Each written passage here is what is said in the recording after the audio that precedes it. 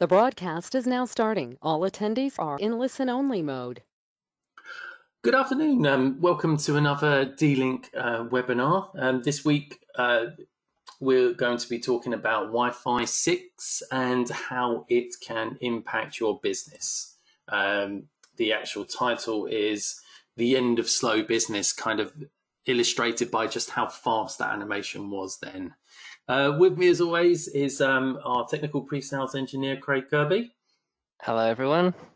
Back once again to talk about Wi-Fi 6, Craig, but this time with a business slant as opposed to what we did back in March now. Gosh, that was a while ago, wasn't it? It was. Feels like an age, doesn't it? Let's start off with the timeline. The last time we did this, which was the consumer webinar, we had the Back to the Future theme, which proved to be quite popular. But we didn't want to reuse the graphics in case of any complaints about flashing images. So we thought we'd come up with a more suitable and somber timeline, but nonetheless illustrating the big changes in Wi-Fi across the calendar timeline there. So starting all the way back in 1997 with Wi-Fi 1. Massive big changes in and around 2012 when Wi-Fi 5 came in. 2015 was when Wave 2 came in and introduced MU-MIMO, which we'll talk about a little bit more later on, because MU-MIMO is upgraded on Wi-Fi 6 up to 2019. So last year, Wi-Fi 6 was announced, but most of the major plays have been made in Wi-Fi 6 in 2020. I think that's fair to say, Craig, because of the finalizing of what Wi-Fi 6 is and all of the bits and features that it needs to be properly Wi-Fi 6. As we talked about. That's right. And just to point out, some people might be taken by the names saying it's Wi-Fi 1 to 6. That's actually retroactively named. It's something that we've only started using over the last year or so, I would say. Yeah. And that's really just to get away from the names like 802.11b, GN, where people are obviously very confused. It can get very confusing. So yeah. 1 to 6 is a much better way, I think. It is, especially a difference between AC and AX, because that can be G and N. I mean, big difference, but AC and AX. I mean, you could read that and misconstrue which generation you were looking at. So 5 and 6, much easier, much more on still, as we say. Yeah, absolutely. I think the thing to take away from this is that Wave 2 is considered Wi-Fi 5 rather than being the next iteration. That's because it was a slight difference to the original AC release. Wave 2 bring in some new technologies and things, but wasn't enough to actually give it a new whole number in itself. It was evolution rather than revolution, isn't it? That's the old revolution. Yeah. That's right. So Wi-Fi 5 introduced orthogonal frequency division multiplexing. I was very careful when I said that, because very easy to get that one wrong, even if you know what it is. I think, Craig, you're probably better placed to go through this, because this is a bit technical here. So OFDM is really just what we've been using for many years, actually, and other networks. Really, it's about how the information is transported around a network and how much data load that you can get in any kind of frame, or sometimes called packet. Sometimes they're used interchangeably. It's really just about how that information is actually transported across a Wi-Fi network. One of the things to remember is probably that Wi-Fi has technology that we use to broadcast, which has really come from those old wired networks. So it's kind of been shoehorned in over the years.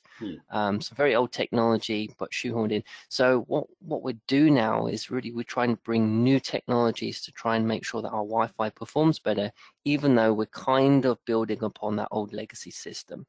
So let's have a look at how that changes over time. So with the inclusion of Wi-Fi 6, we're now looking at orthogonal frequency division multiple access. So what we're doing is we're making sure that the latency across our whole network is improved. And we do that by actually taking those frames and making sure that the data is more efficient in the types of information that's being passed along. So here in our example, we've got 3 different pieces of information, one being web page, Zoom, and Skype. And the way that's actually transported on a Wi-Fi 6 network is more efficient because the payload itself is looked at rather than just carelessly transported across.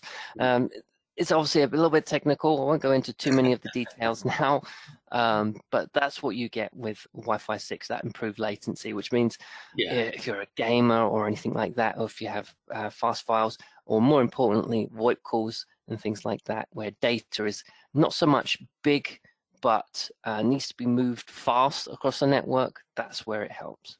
I think that from a business perspective, with the increase in Zoom calls, the increase in Skype, but still giving enough bandwidth and traffic to the older stuff, the VoIP calls and stuff like that, Craig, that's definitely stuff that we will be improved by OFDM-A, the upgrade from Wi-Fi 5. So. It absolutely is. And when you think about Wi-Fi 5 and 6, 6 especially in this case, being integrated with other services like 5G in the future, and that's what we're really going to see. We're going to see a combination of technologies to try and reduce latency. Now, 5G is coming out very soon. Well, it's here. We'll have devices very soon for purchase. And what that means is, in combination with Wi-Fi 6, we can start thinking about real use case scenarios of being outside, using our technology for that really fast experience, and finally having that piece where we're outside using a system that's as good as being inside on a wired network. Well, it could even be better. Yeah, absolutely. I mean, for me, 4G has been an absolute brilliant send for me, because my old system is a VDSL in my house. Right. I'm lucky to get sort of 30 megabits per second, which is okay for some things. But on a 4G LTE, I can hit data rates of 70 or 80 megabits per second. So it's far superior. The only problem with it is latency. So if you're a gamer and you've ever tried to use 4G, you might see that you issue on a server, and that server is trying to get that information to you. On 5G, you're not going to get that issues. So if you implement that 5G in the Wi-Fi network, that's going to be much better. The only problem for gamers, Craig, is that they can't blame the latency anymore once 5G and Wi-Fi 6 come out. It was delay that got me beat on Call of Duty, or made me consider FIFA. You're going to run out of excuses. So that's right. It's not your age and the fact that you have 4 hours sleep every night. Oh yes, my reflexes have gone. No. We mentioned MuMIMO earlier, and we know that MuMIMO has been around since 2015, which, as we touched on, was the evolution of Wave 2, or of wireless AC, if you prefer. But the big part about Wi-Fi 6, and the reason that Wi-Fi 6 will improve the speed with MuMIMO, is that this has been applied to the 2.4 gigahertz spectrum now, whereas before it was only on the 5 gigahertz spectrum. So that's going to allow improved speed on both bandwidths for your home connections, which will be great, because your lower bandwidth products can now receive a better performance under Wi-Fi 6. Yeah, absolutely. And I think this one is going to be more interesting to those who maybe didn't buy into Wave 2 devices. Maybe you waited, or maybe you had an install only a few years ago and it didn't make sense to buy into Wave 2. If you are going to be looking at the AX generation, then this is a technology that's come over from it. And what this really does is, it means it serves devices in a multiple way. So imagine an access point having to talk to 4 devices. All at the same time. They're all requesting that data. Normally on a single user MIMO, you're doing each one individually. So you do one, then to the second, then to the third, then to the fourth. Now with Wave 2, this introduced multi-user MIMO, where all 4 of those devices would be served at the same time, Mm. and that's what AX has. Now, like Alan said, we're actually having that same system, not just on the 5 gigahertz, which is really where all the work has been done over the last few years. We're actually going to have that integrated into the 2.4 gigahertz. That wasn't available on Wave 2. That wasn't there. So we're absolutely implementing these 2.4 gigahertz technologies. Even if you have Wave 2 devices, you wouldn't have benefited from that because it never did that 2.4 piece. So this is where AX is really important, not just that 5 gigahertz, that 2.4 gigahertz side.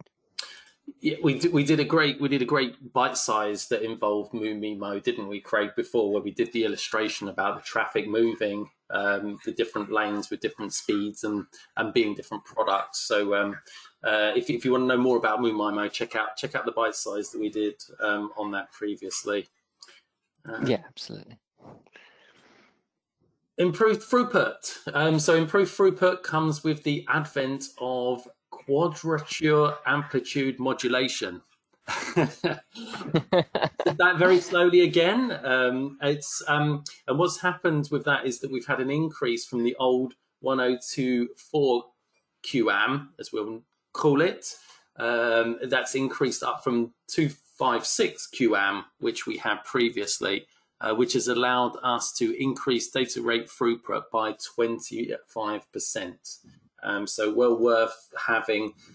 So we can see here that Wi-Fi 6 isn't just about speed. We've got improved latency, and now we've got improved throughput. So even if your home network isn't super powerful, you can still get some real good benefits from Wi-Fi 6 or your business network or whichever. Yeah, I think it's so interesting, this part, when it comes to the business sector, because especially we've done some education installs over the last few years. And what we're seeing time and time again is it's less about broadcast, where we're doing this big broadcast. Yes, we do that. And we do have devices for it, but really it's about how many users we can support per access point, and how much data we can pass through the network. That's really where it's important. So for example, I did a few wireless site surveys where we've had some schools, maybe there's been about 3 or 4 classrooms in a very localized area. We turn the broadcast power down on those, but we still need to make sure that we got that data pumping through there for 30 kids per room. So a lot of data has to pass through. If we can push all of these technologies into that kind of environment, then imagine all these kids coming along with Chromebooks, and then you bring your own device on the network as well, people passing on the corridors, roaming around the building. You have to account for all of these things to make sure that your network is capable of supporting these children for their learning, which is so important, of course. And that's really where it comes in. Well, and as, it applies to other businesses as well, Craig. Obviously, with iPads and phones, the first thing that you do when you get to your office is make sure you're connected to the Wi-Fi, your iPad. So Wi-Fi 6 is going to be great for the extra capacity and that for all of these devices in an office block, which is just going to improve things notably, because yeah, absolutely. And that's another thing, Alan, is when you have the device that's able to support more users, it means a limitation on the amount of devices you need. So if you've got a very large area that you need to cover, you can put in some 4x4 access points, but maybe you won't need so many. Because they'll support more users, the improved efficiency of those devices will be better, they'll be quicker served. And that's the thing, when you have a large network, especially when you start implementing 10 gig networks and AX devices such as this, then you really are going to be hitting those higher speeds through your LAN. And the access point will be able to serve people faster. Data will be passed faster, which means that there's more room, more time for other data to go pass through, and more users. So you're actually limiting, not unlimiting the amount of users, should I say, per access point. Yeah, it's Wi-Fi 6 is often talked about as one of the big improvements. Is the density of the signal, so more people can connect to it at the same time. So another big plus point there. let's move on to target wake time, which is all about improved battery life.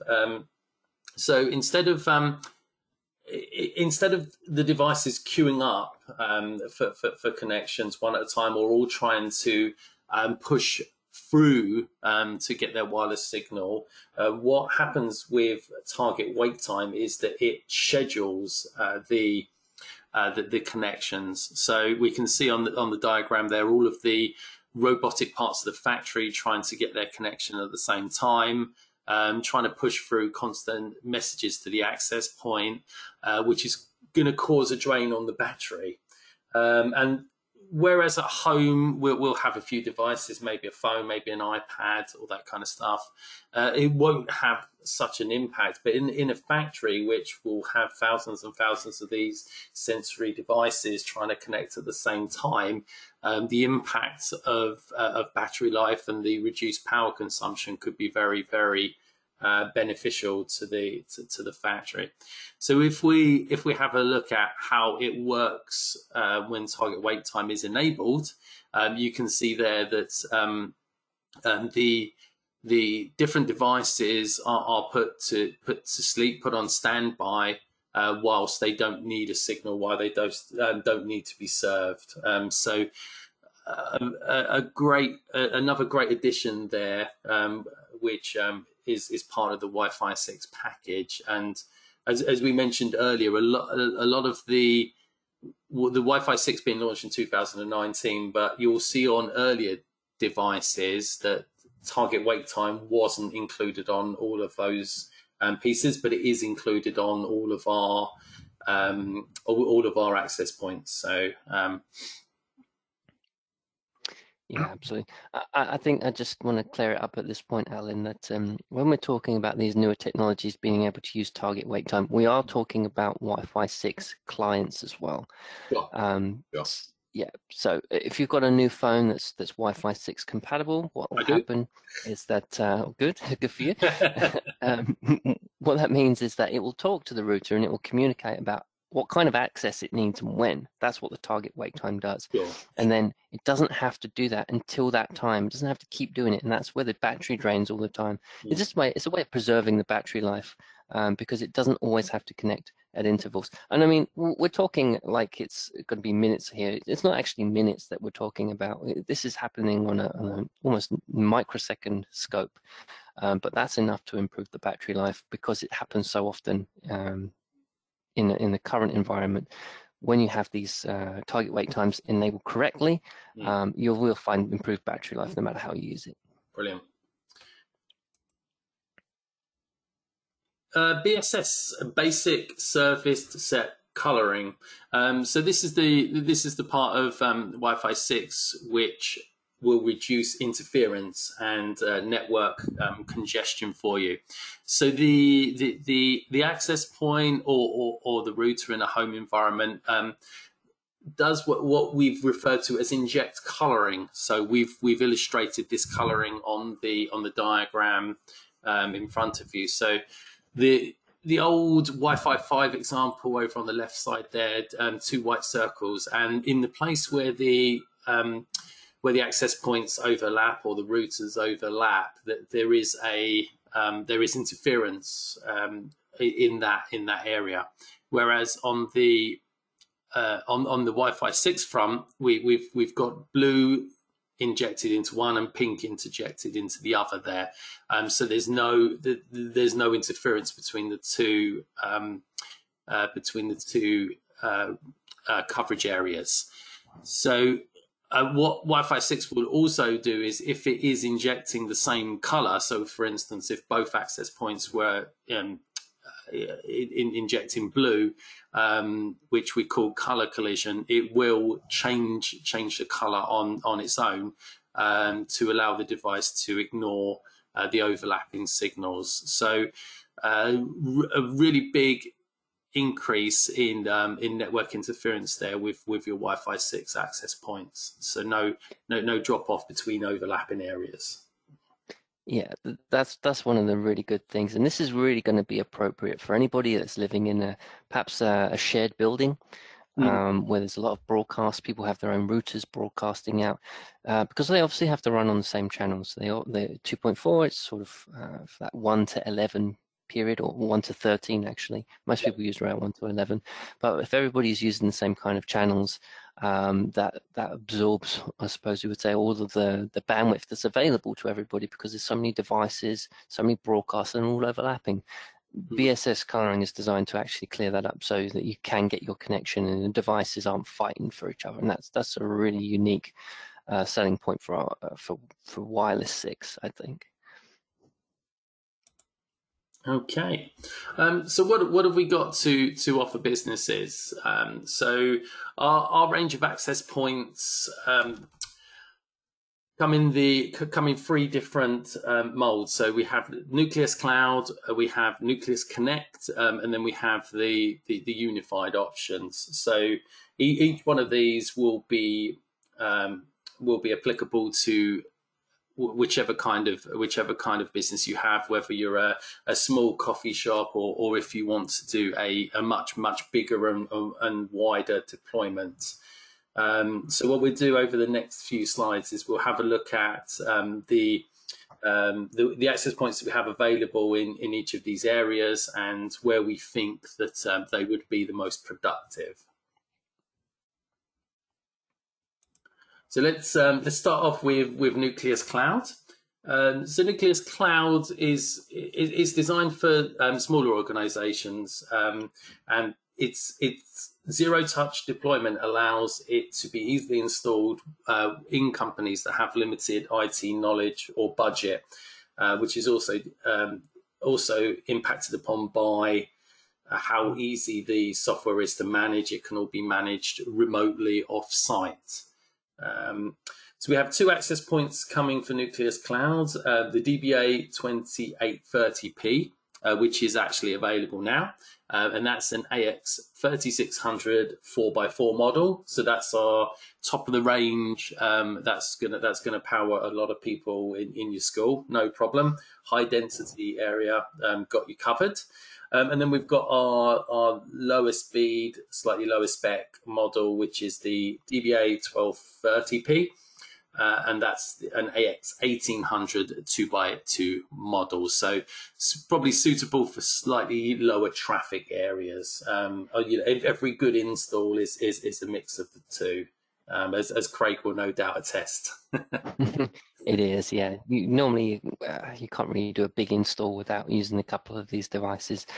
One thing I will say about a Nucleus Cloud product is that it's kind of designed for everybody, actually. And it's a fully scalable solution, so it's absolutely aimed at enterprise, and it's absolutely aimed at those smaller 1s and 2s access point installs. So anybody that doesn't have a technical team available, does want to do some things themselves, and you're an end user, certainly think about going cloud as well, because it means that you don't ever have to worry about any kind of server software or monitorings or any kind of devices like that. It's all cloud-based. You just use it as a web login, and you can change all of the devices. Like Alan said, we've got 2 of the models. So the 4x4 is really good for that big broadcast, and also does more users as well. And the 2x2 is there for that small business install. It can either sit on a desk or you can wall mount it. Both of these PoE powered. Just to be clear, the 4x4 access point does actually come with 2 LAN ports on there. Now that second LAN port is actually for link aggregation, and what that means is that you can have 2 cables going to the device if you don't have a 10 gig network or a 2.5 gig network.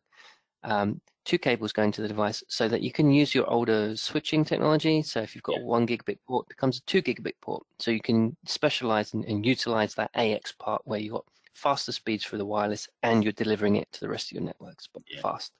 Yeah, you were 100% right earlier, Craig, when you said about that. It's when we talk about Nucleus Cloud, it was designed for smaller organizations, but it is, as the second bullet point says, virtually unlimited scalability. So just to make that clear, this is a great option for a little coffee shop, but it's equally a great option for an enterprise business with 500 employees.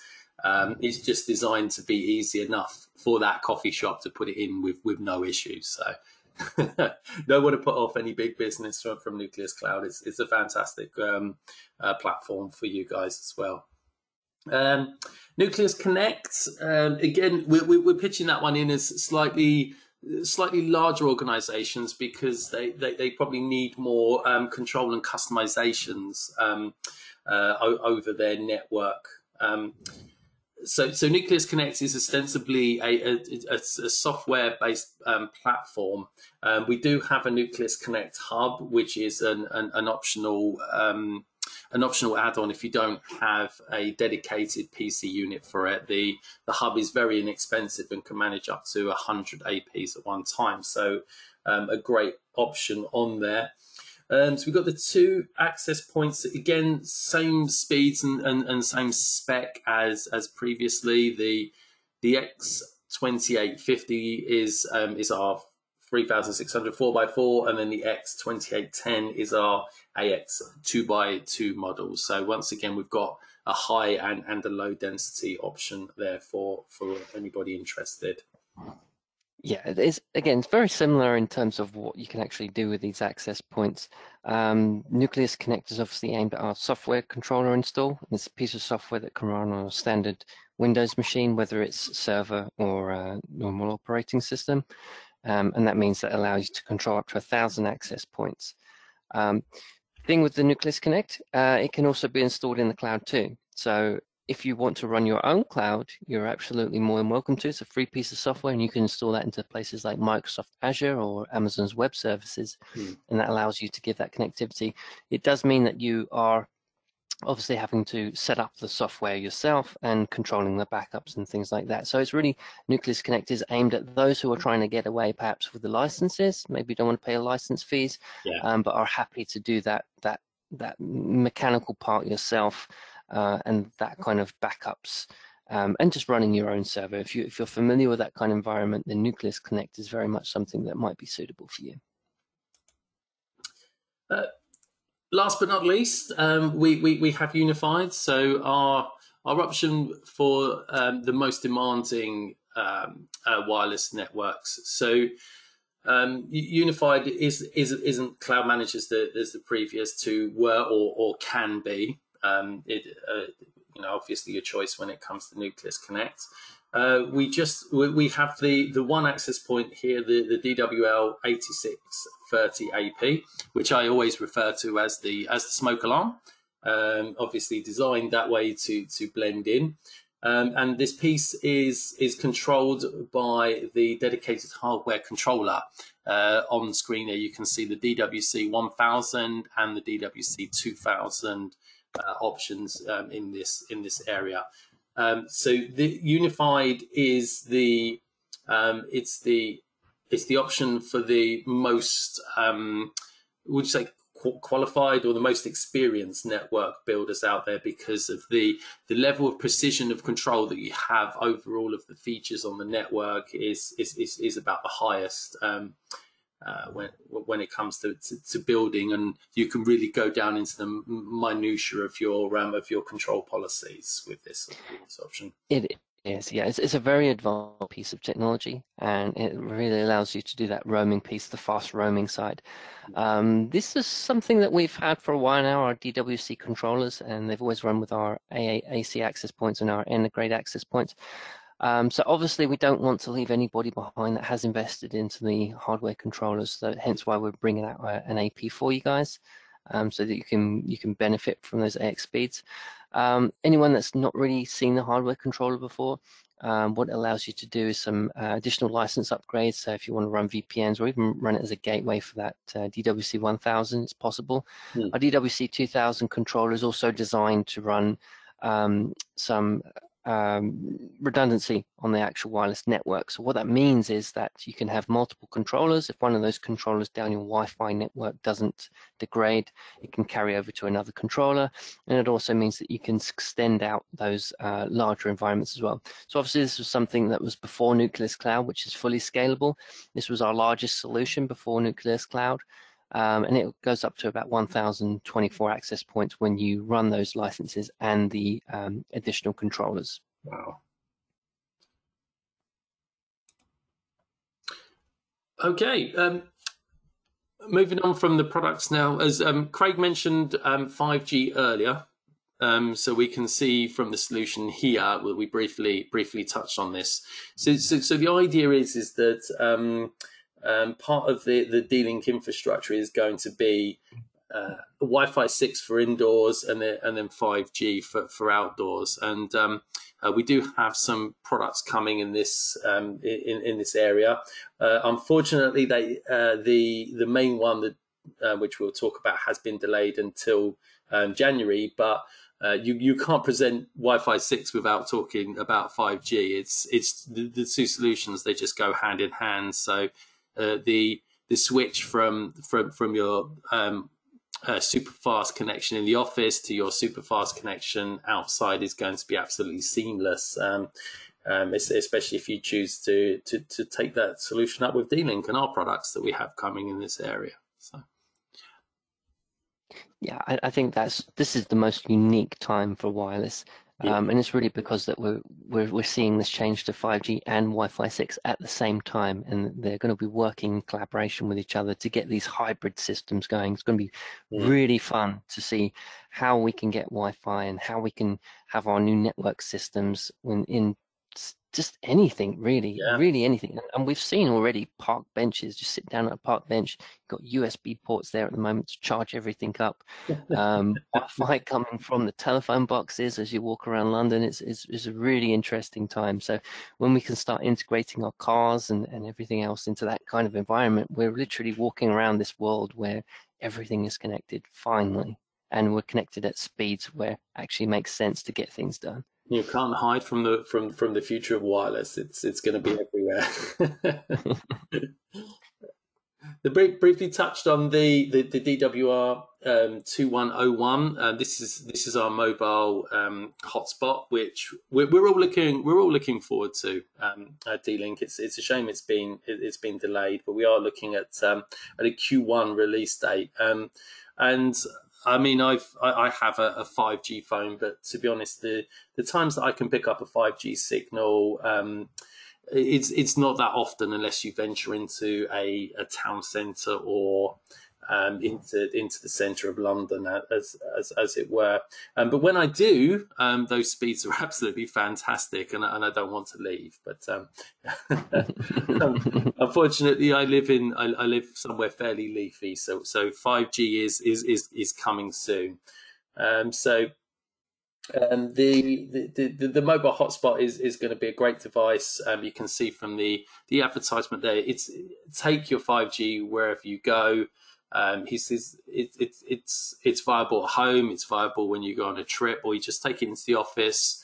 The speeds, the sharing, and the battery life and everything just add up to a very good product that's going to be available soon. Yeah, absolutely. To be honest with you, Alan, I'm quite impressed at how fast the 5G rollout is actually coming at the moment.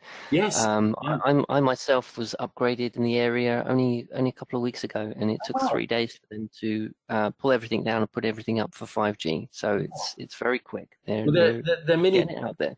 They're mini towers, aren't they? So unlike the 4G, they're a lot smaller and they're a lot easier to put up. And unlike the massive 4G masts that you see, it's just they have to do more of them, don't they? So yeah, that's right. Yeah, I'll lend you my phone, Craig, and you can see how fast the Samsung. You can come around for dinner and try it out. Well, I've got a 5G SIM as well, so very okay. To paraphrase a previous webinar that we did, switch your switch. If Wi-Fi 6 to fully exploit it, we really need to look at what we've got at the core of your network. So what we're doing is we are launching a new range of 10 gig switches with 2.5 gigabyte uplinks. Correct me if I'm wrong there, Craig. I think I'm right, but That's correct. Yes, yeah, absolutely correct, Alan. So we've designed these switches to be aggregation layers and access switches, and as I've said, this is really going to prop up the backbone. So you're going to, if you are interested in Wi-Fi 6, then you probably do need to look at the switches. And the big upgrade on these is this 2.5 gigabit PoE port that we've got, which you can directly power any of the new Wi-Fi 6 access points from. So definitely worth considering if you're at all interested in Wi-Fi 6 and upselling to your customers there. Yeah, so this really is the last piece of the puzzle, I suppose we would say. Having that network that can actually make use of those AX speeds. It's no point in having one cable going to an access point, and that access point is able to do over a gigabit speed when you've only limited to a gigabit port that's PoE for power for it, and you're not going to go exceeding that. So that's what we're introducing these switches for, so that we can power the new devices and get those 2.5 gigabit speeds, PoE powered, so we can still bring it up to those 100-meter lengths or 80-meter lengths if you're doing PoE, is what we say. And that really makes more sense than trying to link aggregate, because it means that we can use a Cat6 cable to push out to the access point, and we don't have to do multiple cables for it, because it can be expensive to run new cables sometimes. And if you are replacing an access point like for like into a point, then we are able to pass that over Cat5, you see. So we don't have to use a Cat6 cable. We don't have to think about upgrading the quality of the Ethernet cable. The old cable will still be able to run at 2.5 speed. No, Craig, saving everyone money there. Thanks, Craig. Yeah, absolutely. We'd rather you spent the money on the switches than the cables. I think that's the message, isn't it? That's right. Yeah. Well, in this case, this is the whole point. So what they tried to do originally was they tried to push out 10 gig via a standard Cat5e cable, but it wasn't possible. But what they did get was that 2.5 and the 5 gigahertz speeds. Right. So it is possible to get those speeds through the cable. You just need to have the newer technology to pass it through, and that's where we stand with it. Sure. So these new switches, low network latency, high PoE budget. I get all of the hard pronunciations right, and then I can't say low network latency. I apologise. So as we've discussed, they come with high gigabit port density, a very large speed requirement per port. They have 370 watts total PoE budget, so that's up to 30 watts per port, and that's on the 1520 28 MP and the 1520 52 MP models. These are available non-PoE, so that would just be the 1520 28 and the 1520 52. So sorry, a bit of a tongue twister there again, but yeah. So PoE and non-PoE options are available with these products. Yeah, absolutely. And what's really important to think about is how much budget that you've got throughout the switch. If you're using one of these devices in a stack, because they are stackable devices, and you only have one switch that's PoE and it has to power all of your access points, then you're going to need a higher PoE budget that's available to you. Standard for our PoE switches is about 193 watts.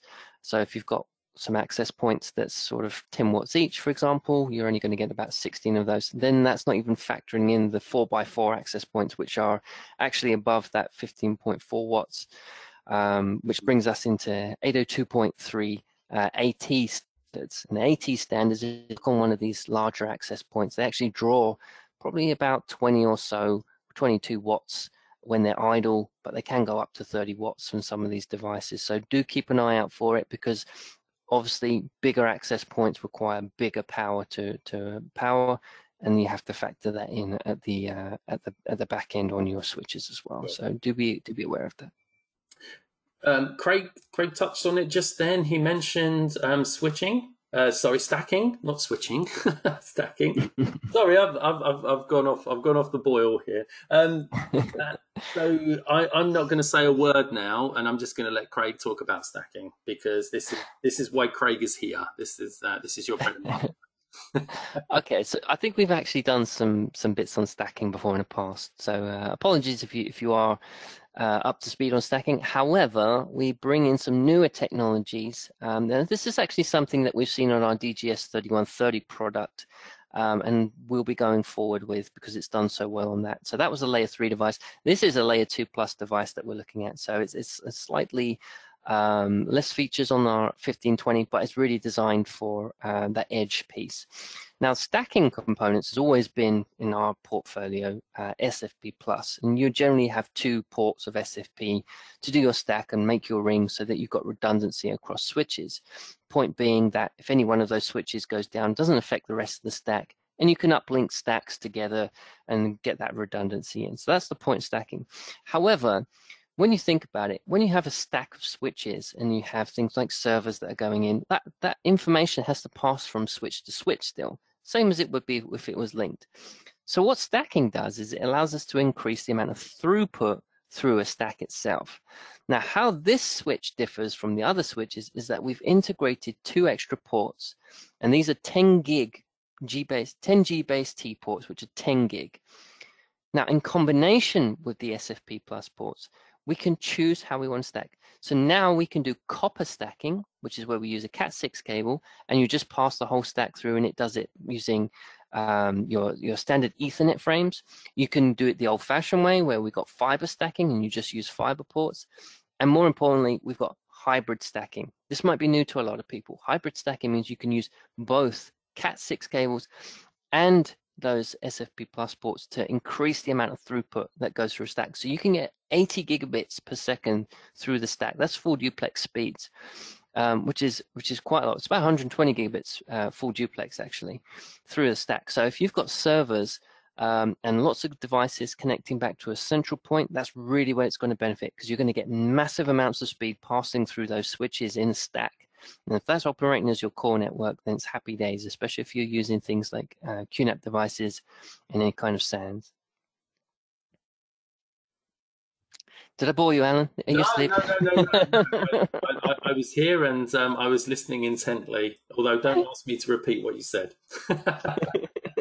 The last slide for today, again, just looking at a little bit, a few options here of the different bits that we can do, and really emphasizing those 4 times 2.5 gigabit Ethernet ports, which really allow you to make the most of your potential Wi-Fi 6 networks there. So a couple of examples there. I think if we want to hear Craig talk about stacking more, not ruining the next webinar, but definitely join us for that, because Craig's going to be talking about redundancy. And I think it's fairly safe to say that we'll go into stacking in a little bit more detail on that one again. So. Yeah, absolutely. So no spoilers, but we do need to talk about stacking here. So we can see in our example that you've got a set of stack switches. Now, if we account for what we just talked about, where we've got a copper stack and where we've got SFP stacks, let's say, for example, that we've used those technologies in this environment, stack those devices, and we've got some really good throughput coming through the devices. Now you'll have some of these servers, some of these NAS drives that plug in into one switch. Let's say it's the top switch. And then we've got our edge-based devices with our Wi-Fi 6 AP devices, which is bringing in some lots and lots of extra traffic. That's going back to our pipeline, going up to our stack. And we've connected those with 10 gig technology from our edge now, from our access area to our aggregation and core area. Now we've actually got a future-proof environment that factors in Wi-Fi 6, factors in redundancy, factors in how we can get to our servers. And that's really where we are now as a company. We're looking at these technologies and helping you implement a solution that's future-proof. Schools, educations, hospitality sectors, where especially when you're thinking about new Wi-Fi experiences, new experiences when it comes to just watching TV, passing that through multicasting, all of these things are coming into play, and they have to be factored in. Yeah. And making that management piece there as well, because if you look at that stack, that's all one IP address to control all those devices, one interface that you log in through to control it in that stacked environment as well. And if you are a hospitality business, definitely go back and listen to the last webinar we did on Wi-Fi 6, where we talked about, the last webinar we did on Nucleus Cloud, which has Wi-Fi 6 access points available, but we talked about the marketing and everything else that you can get from Nucleus Cloud on that episode. So well worth a listen back to that. If you missed last week's episode, last fortnight's episode, if you've got any customers in the hospitality area, because Nucleus Cloud has some great applications there. So that's it for the slides today. We do have a few questions, Craig. Okay. Yeah. Unfortunately, you're going to have to take most of them. No problem. But you're more than used to that. I mean, I can answer the first one, but it's probably better that you do. So why is cloud managed or centralized management better than using hardware controllers? Okay, so it really is going to be down to what you're looking for and the individual end user. But ultimately, cloud is so much easier to change all of the configuration settings. With cloud provisioning, what that means is you don't have to even touch the access points in order to configure them. And I really do mean you don't have to touch them, as in you don't even have to take them out of the box. Yeah. On the edge of the box, you'll have a code, which is a unique ID code. Now, if you have a cloud account, you just log on to your account, put that code in, and you can already start setting up the configuration of it. Then you can send that access point out to anywhere in the world, plug it in, and it will automatically provision the configuration from the cloud back to the AP, and it'll be up and running to your configuration that you've set it to. So that's really something that cloud will give you that nothing else really will. That zero touch provisioning, that's what we mean by zero touch. Yeah, just note that when you plug it in, you do have to take it out of the box, otherwise it won't work. So make sure you do that Well, you first. could put the cable to the access point and keep it in the box. It's possible. Well, It's you possible. could, yeah, you could put a hole in the side, yeah, but don't, just take it out. Next question: what are the benefits of 5G for IoT versus LoRa, NB-IoT, etc.? So 5G, well, we're kind of talking about Wi-Fi 6 today, but 5G is really what we're going to be looking at for IoT, and that brings in the technologies that allows that, like I said, TWT piece, where we're looking at target wake times for devices that are around. So for example, if you're rolling out 5G in areas such as traffic lights, traffic signals, that sort of thing, then we're really going to be looking at that kind of extra piece for connectivity. But that's really on that 5G side of things, not so much the Wi-Fi 6. We'll be talking about 5G very soon, Yeah, and we'll go into that in a little bit more detail. Yeah, we've got a What's Big in 2021 webinar plan for coming up shortly, and I'm sure we'll go more into 5G on that one. Do we have any business cases for the 5G hotspot that I can talk to my customers about? Not yet, but watch this space. We'll try and get any information in that space that we can do.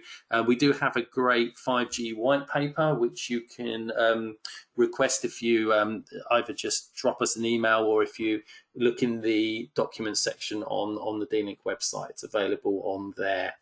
But that's more about talking about the theory of 5G, how it works, etc., etc. Yeah. I think we've missed a question there, and I'll read it out for you. Are there any home routers that we will be selling with Wi-Fi 6? Okay, well that was next on my list, Greg. Oh, was it? Sorry. No. Yes, as we talked about back in March, we have a range of free Wi-Fi 6 routers. We have the DIR X1560, the X1860, and the X5460. The 1560 doesn't have the full range of Wi-Fi 6 features that we've talked about today. You will need to check what that does. It does have the Wi-Fi 6 increased capacity. It does have the extra speed, but it doesn't have all of the features available on it. So check the fact sheet on that one. But that's the entry level budget model, and it's priced accordingly. I think it's about £75 on Amazon. So it's the budget model, all the way up to the 5460, which arrived in our depot the other day. So we're all excited to get that. And the scramble to be the first to install our new 50 AX 5400 router in our home, so we can get super fast home broadband. That's underway at the moment. But I think Craig usually wins because he's the technical guy, so he has connections in the right places. Coming in Q1, hopefully sooner rather than later, is going to be an extension point for that. The AX 1860 the DIR X 1860 is a very good model, But for larger properties, it will probably need an extension point because it only has the 4 antennas.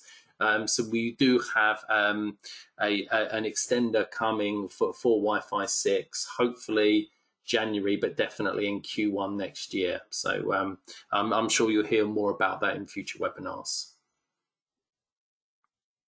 Okay, excellent. I think we got another question from Luke here. Luke, He yes. says, what is the real estimated PoE use for DWL access point on datasheet 20 watts real? I think what Luke is asking, real estimated PoE use for a DWL access point. A DWL access point depends on the access point, Luke. So, for example, we had an 8610, which I think is end of life now, but that was an 802.11 AT access point, which drew, we say 30 watts. It was installed into some theaters, actually. And what we were seeing at high levels of usage, it did pull up to about 22 watts of power. So it definitely does use that kind of wattage. Now the thing is, even if it's 22 watts, that's still over 15.4 watts of power. So there's no way that it's going to run on that AF standard, which is only up to 15.4 watts. Yeah. So regardless of, even if it's only a shave over 15.4, it still has to use AT standards for it to draw that power. And it's very much are going to be seeing higher wattage over time as well, because like I say, 4x4 access points are here. They're using newer technologies like smart beaming, beamforming, all these newer technologies, and they require power to actually drive these mechanisms as well. Yeah. Plus the fact that we're having more and more users using access points all the time, newer technologies, and that's not even accounting for the apps that are being used. So a phone, maybe in the past when you first got phones, maybe you're running 1 or 2 apps on it. Now if you think all the apps that are running in the background and they're all running with Wi-Fi 6 devices as well, that's a lot of data that's being passed through at any given time. Sure. Luke's just followed up on the question there, Craig, and he's put, for the new X8320 AP. Is 20 watts going to be real for it? To drive it, yes. I mean, what we do on our data sheets is we have a maximum consumption. Sure. Here's the part that people miss. Never spec up an access point amount for the switches that's over the budget of the switch. So for example, I've mentioned 193 watts of power.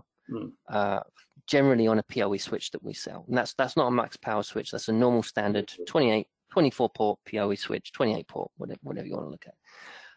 So if you take that 193 divided by the wattage of the power, it will give you how many access points you can run on that switch. Now, when you start exceeding that number, you're forgetting that sometimes you have to reboot that switch. Now, when you reboot that switch, the access points don't run that idle speed. They cram as much power as they can right up to the top amount of that consumption, absolutely up to the top, because they're turning on all the features, they're running the diagnostics, they're running the programs, and these are usually built on bootloaders to run the operating systems of these devices. So it absolutely is going to run the top amount of consumption for that AP at that given moment. After it's booted up, it'll probably go down and idle depending on how it's used and how many people are connecting. More people connecting to it, more devices, the higher the power will go up to that total consumption. But always factor that in, that when you restart these devices, they pull the highest amount of power. And it's the same thing for cameras as well. It's not just access points. So do be very, very careful about it. Yes, some of the newer technologies are there. They don't always necessarily use a more amount of power, but yes, if it's designed to run in an 802.3 AT standard, it definitely will be below that 30 watts. So you don't need to worry about it. Just look for the standards and make sure the switch is able to cope with those standards. And then always look at the total consumption for each device you're putting in. Brilliant. A lot of questions today, Craig. Our viewers have taxed us to the edge of our. We might have to put these sessions in for an hour going on, because we're coming up to an hour now. But we'll see how that is. So thanks everyone for sending through your questions. That was very kind of you. our usual contact details are up on the screen if you want to follow up on anything that we've talked about. If you want to talk more about Nucleus, if you want to talk to us about our Wi-Fi 6 units, if you want a Wi-Fi 6 unit to have a play with, then we can have a discussion about the not for resale rates that we can offer you on those products. If you want 15 minutes in the diary with Craig, he hates every time I offer this out, but I always do. Craig will be happy to talk you through all of the options on Nucleus and give you a demonstration of the platform there. As I mentioned, we'll be back in 2 weeks' time. We're going to be talking about network redundancy, a bit more on stacking. If the stacking talk was good for you today, we'll be doing it in a bit more depth in a couple of weeks' time. So hopefully we'll see you all again for the next exciting episode of our D-Link webinars. Thanks then. Bye now. Thanks, everyone. Bye.